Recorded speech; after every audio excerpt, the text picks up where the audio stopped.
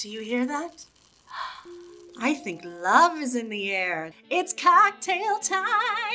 Hi, I'm Julia Cearley. This is Mix It, a Valentine's Day Mix It, which means cocktails for two. It's gonna be a raspberry, blackberry, rosemary, Mary. I just realized that.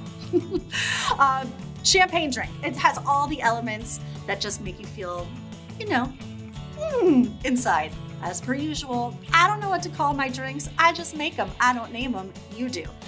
Leave a comment below. Let me know what you think this cocktail should be called. And a little shout out to Nico, who last month for the hot toddy called it, and I love this, call me in the morning, as in take two of these, call me in the morning. First thing we're going to do is make our raspberry, blackberry, rosemary puree.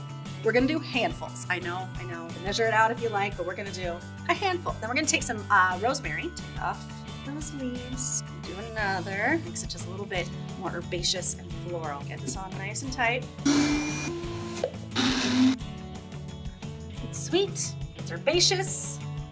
It's gonna be good in our cocktail. And I'm gonna start making our garnish because since this is a sparkly cocktail, we don't want to lose those sparkles once we pour it. So here we go. Take a lemon rind, cut off a really big twist. Now I am no artiste. Let's see what I can do. We got a little heart. Let's make another one real fast. Remember the cartoon characters when they're in love and it's like, oh, good. Let's make the cocktail. Grab our glasses, start with our puree. I'm using a bar spoon here and it equates to maybe like a quarter, half ounce. We're gonna start with some Lillet Blanc, one of my favorite things in the world. It's an aromatized wine.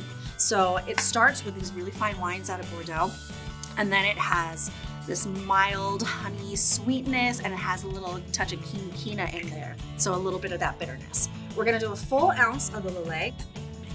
There we go. Now we're gonna do a little maraschino liqueur, but just a little bit. I really wanted a little hint of almond and cherry and vanilla that you're gonna get from the maraschino liqueur. It really like rounds things out. So we're gonna do a quarter ounce. It also gives it a nice texture because it's kind of syrupy.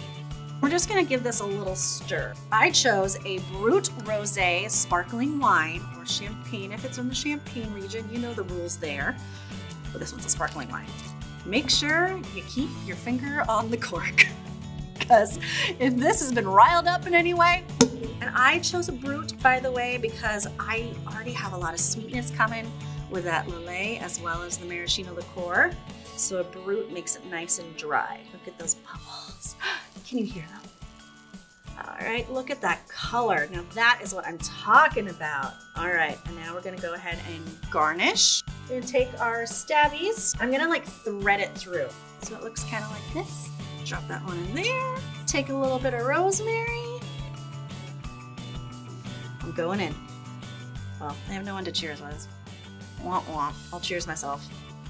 Happy Valentine's Day. Happy Valentine's Day. All right, my friends, happy Valentine's Day. Let's see how we did here. Ooh, it tickles my nose. So you know you're doing it right when it tickles your nose. Oh, that rosemary really brings out that like herbaceous feel, that almond and cherry. It gives it this roundness and this nice texture. Cheers to you and a happy Valentine's Day. For this recipe and all the tools that you may need to be your own at-home bartender, just type in Mix It in the search bar on QVC.com. Like, share, and subscribe so you can come to my happy hour and don't miss an episode.